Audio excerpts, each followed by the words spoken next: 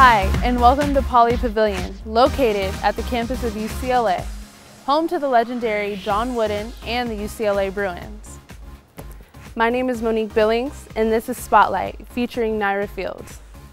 Venturing into her senior season as a guard for the Bruins, Nirra leads the team in scoring, rebounding, and steals per game. At the end of last season, she was named to the All-Pac-12 team, as well as being selected for the Canadian national team to play in the Pan American Games in Toronto. After playing in all 5 games for Team Canada, Nirra returns to UCLA with a gold medal in hand. This is Spotlight.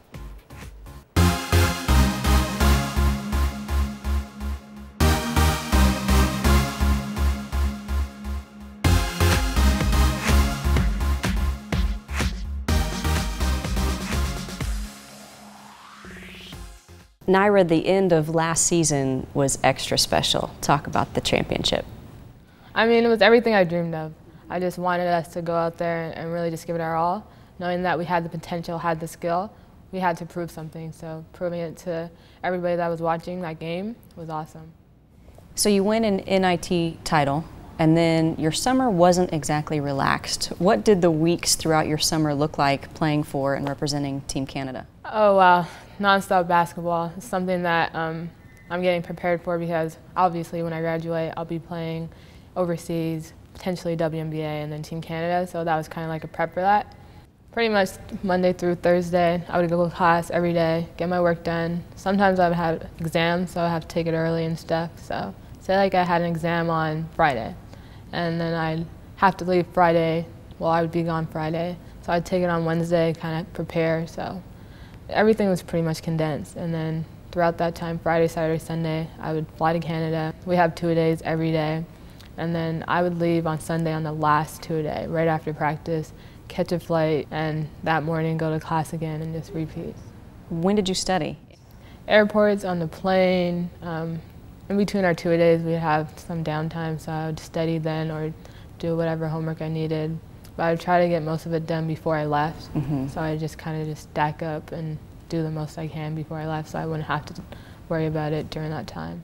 And you learned how to sleep sitting up. Pretty much, that was a struggle. Yeah.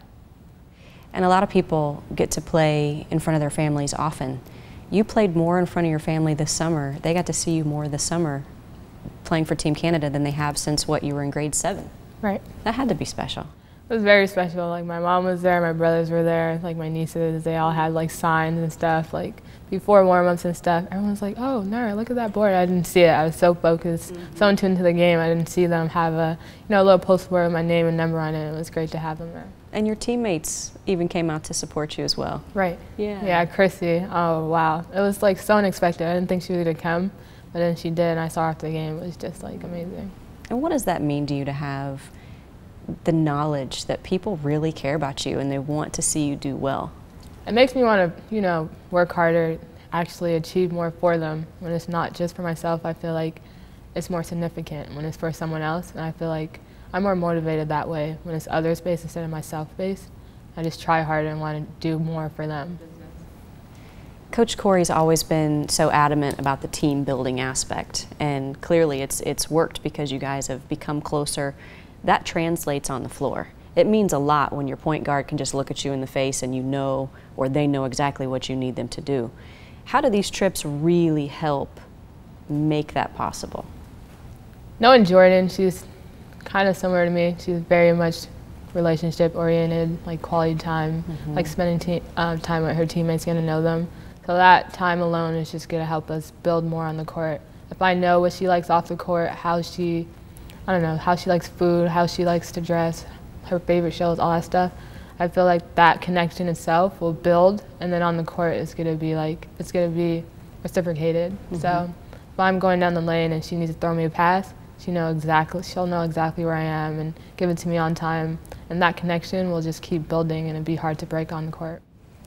As you look forward to this final season, how are you mentally preparing for your academics, on court, as well as life? Everything I want to do is I just want to do it with consistency. Something I struggle with throughout my 3 years here. It's my last year, and I want to be consistent on the court. Work ethic, just exemplifying like hard work, giving maximum effort regardless if I'm shooting well, if I'm not playing well, just keeping that energy going.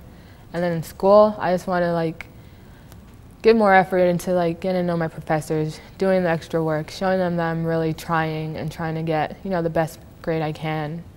And in life, just being someone that's consistent, reliable. Like, if you want to come talk to me, I'm here. If you need me to do something, I'm doing it, and you know that I'll get it done. So, thank you, Nirra.